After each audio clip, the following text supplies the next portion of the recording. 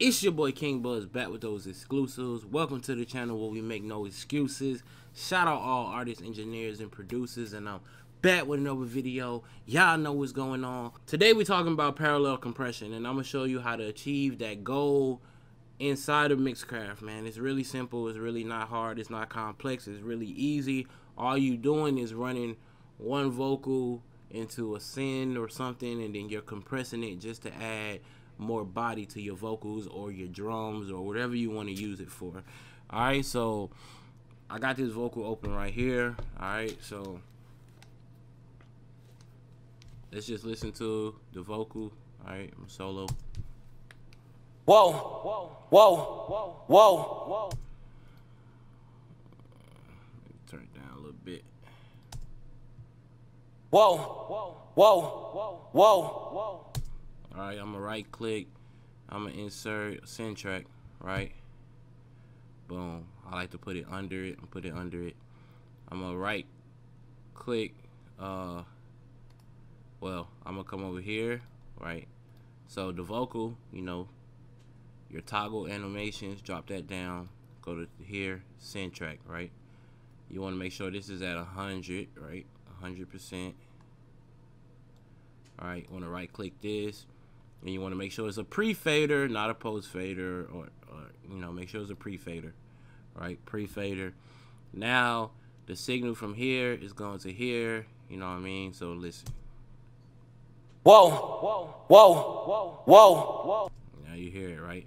Now the whole point of parallel compression is that second signal, which is on the send track, you're just gonna compress it. Alright, so let's put a classic compressor, and you want to compress it as, like, you want to smash it, you feel me? Just smash it.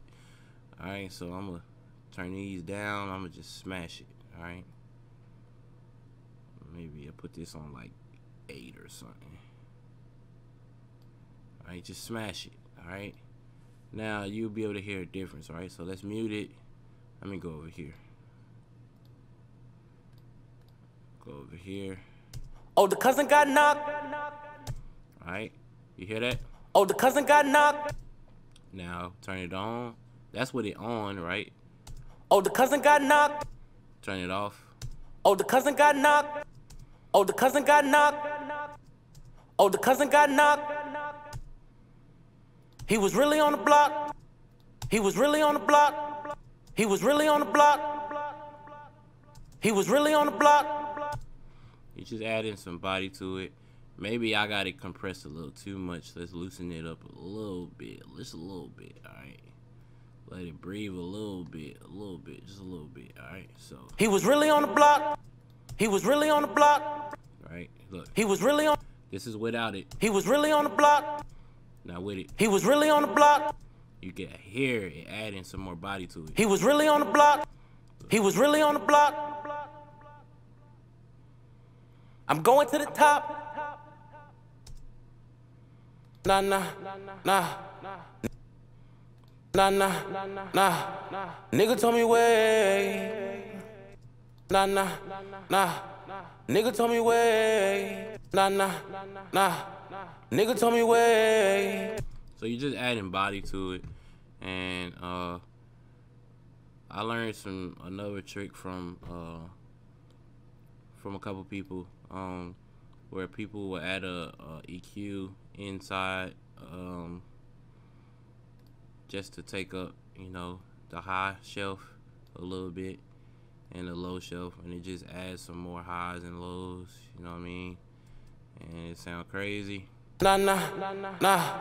Nigga told me wait. You're just adding more body to your vocals. You can use it on vocals, drums, whatever you want to, you know what I mean? So play it with. Nah. Without. Nah. You hear a difference, right? Nah.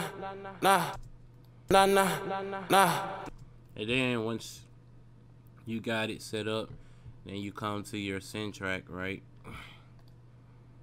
Let's see. Come over here, and then you can bring it down, right? And then you just work it in. Nah. So. Nah. Nigga told me wait. But I gotta get K. I gotta get paid in any fucking way. Nah, nigga told me wait, but I gotta get paid. So you can hear the difference. Nah, nigga told me wait. Now with it, it just adds body to it. Nah, nigga told me wait, but I gotta get paid. I gotta get paid. And the reason why you make it a pre-fader is so if you go back and you alter the original send, it doesn't affect what's over here. See what I'm saying? So that's parallel compression, man. That's really it, bro. You add in more of a low end. It's a second vocal, but you really compress it, and it just adds some body to the original vocal. So you still got all the dynamics of the original, and then you have another one that's really compressed and super bassy, and you know what I mean. So it just adds body to it, and that's really what parallel compression is. And this is how you would do it in Mixcraft. You know what I mean? Whoa. And how it would sound with the beat. Listen, man. Oh, the cousin got knocked. So I'm gonna mute it first. Oh, the cousin got knocked. You can hear how my voice is really light without it. Oh, the cousin got knocked. He was really on the block. Now let's add it. Oh, the cousin got knocked. He was really on the block. I'm going to the top. I ain't never gonna stop. Nah. Nigga told me wait, but I gotta get paid. I gotta get paid in any fucking way.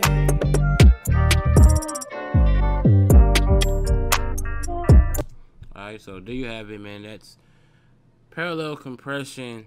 It's really simple. It's not super complex, but when people hear it, they be like, I don't even know what that means. It's literally parallel compression. Like literally. Like you see, it's the signal from the original, send it to a send track, and then you compress the second signal. Parallel compression. You get what I'm saying? Parallel compression. You know what I mean? So yeah, there you go. That's parallel compression right there, man. I hope this helped y'all out.